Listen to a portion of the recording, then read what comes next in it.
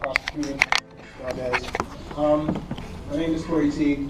I'm a member of the Paterson Board of Education, and I'm one of the activists in the city of Paterson that speaks out about violence, not because of any political interest, because I have 2 children of my own that have to walk these streets every day, that have to go to school here every day. And as a father, I want to protect my children.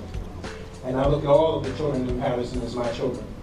So when I hear that a child has been shot in the street or has been beat up, it makes me feel like that was one of my children. So the reason why I'm here tonight is because I know that you want to hear some of what may be a concern to what may be the cause of the violence. Well, there's a serious imbalance of wealth in this city.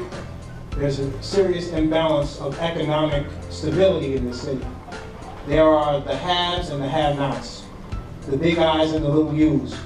We have a small group of people who are controlling everything, and the masses are being left in the cold. You have folks that are taking bribes. You have folks that are taking money. You have folks that are making deals in back rooms in the middle of the night, while innocent lives and innocent people have to succumb to the poverty and to the crime and to the things that are happening in the streets. When you back somebody up against the wall, and I'm not endorsing any type of criminal activity, but when you back somebody up against the wall and you don't provide them with any resources where they can take care of their family, and you put them in a position that they're not able to provide for themselves, you leave them with not too many more options than to try to get out there and find a way to make a living. So it comes down to the fact that we need to be more sensible. Because what I see is a lot of folks, when they get in office, they lose sense of who they are as a human being. They begin to forget the needs of a human being. We all want to eat. We all need to have clothes on our back. We all need shoes on our feet. And we can't continue to criminalize or put somebody down because they're not able to get a higher education that some other folks may have. There are some folks who may not be able to do that right now, but does that mean that they don't need a job right now to pay the rent? The landlord and the mortgage company don't want to hear that you don't have a college education. They just want to know where their rent money is. So when your back is against the wall, and let's just say a young man, their mother, is about to lose their house, and he's trying to find a job and trying to get money to help her pay that mortgage.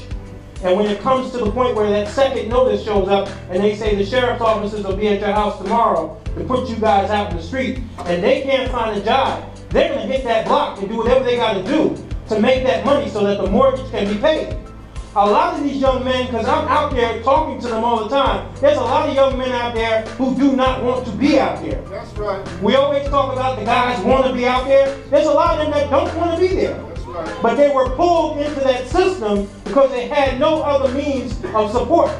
There was no other system available for them. They would go to social services and get no help. They would go to county offices and get no help. They would go to city offices and get no help. Meanwhile, you have people who are connected, who have jobs that they don't even show up to, and they collect a paycheck for it.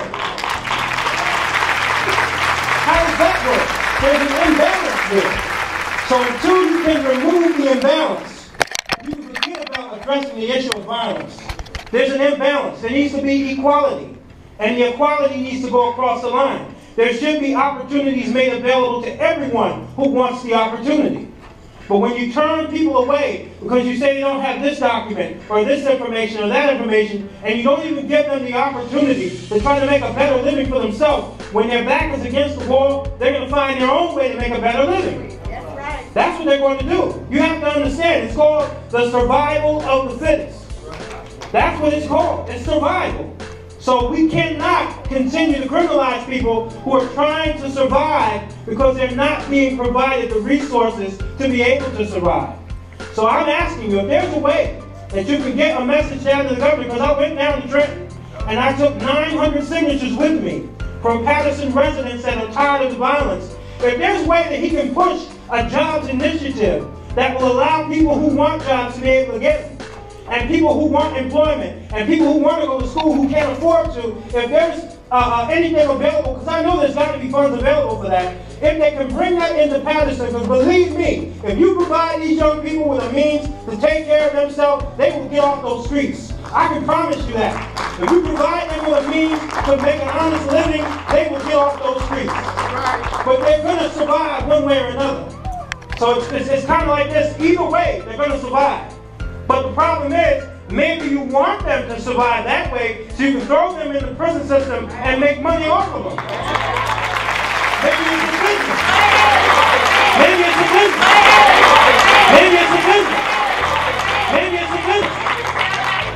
But it's enough of making blood money off of the community. I think that the prison system has made enough money off of our community. They made enough billions of dollars off the black community. I think they made enough money.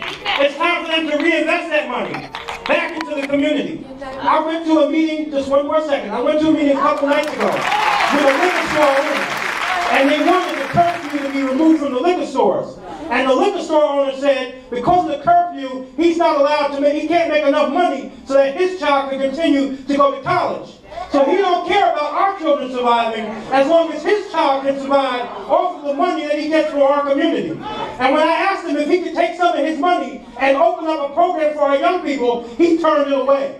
So it's time for us to care about our own. So if you're here tonight, please look out for Paterson. We need help. Thank you.